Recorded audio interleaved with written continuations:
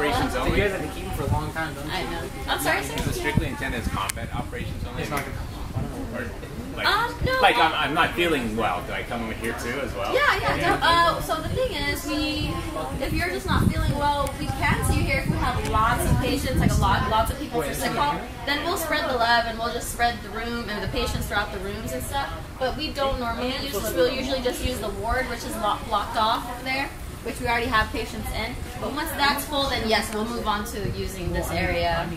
Okay. But yeah, this is usually used more so with our casualties coming through the flight deck, or if it's like a hard to reach area, and it'd be easier to get them through this door because there's no stairs, there's no there's only one airlock here, so sometimes it'd be quicker to bring the patient in through this door right here. Yeah. In that case we would use this area. But to answer your question, no, we don't use that for normal everyday.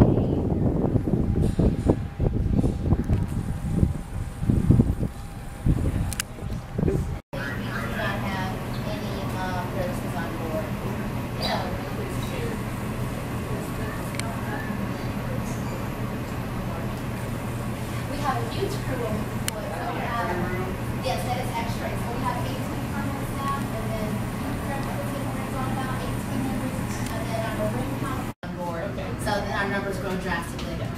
But on average, it's 300 for 18. Yep. So it's 300 for completely 300 permanent staff. We have everything. We have blood, we have a freezer, we have medications, absolutely, all the way up to the road, please. Okay, thanks. So is the name of the lab for injury, or is it for just general? We do daily things as well. Yep. Daily things, blood tests. So is has anything that needs to be tested, we test more knowledge, whatever it may be.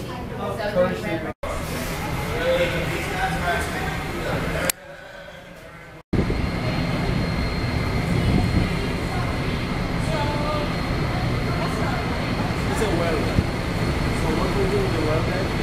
swimming pool for these guys.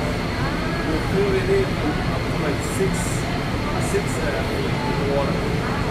Into the sea water comes in, we open that gate, the sea water comes in, these guys swim into the ship. Yeah.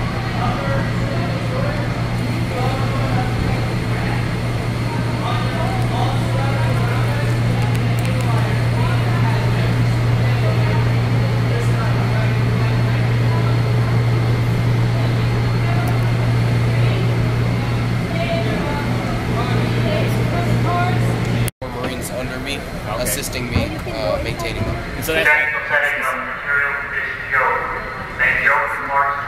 like all aspects, like everything. I mean, you do A to Z on these things? Yes. There's some that are closed, sir. What's that? They're closed. Close this? Yeah. Yes, so these are cargo hatches, and typically they're closed, but we can open it up, and right now they're open for demonstration. Put a long hair. Yeah, exactly. And the light, it gets dark back here. Yeah. That's got a ton. There's a lot of systems on there. You got mechanical, electrical, hydraulics. Yes. That's like a lot of stuff.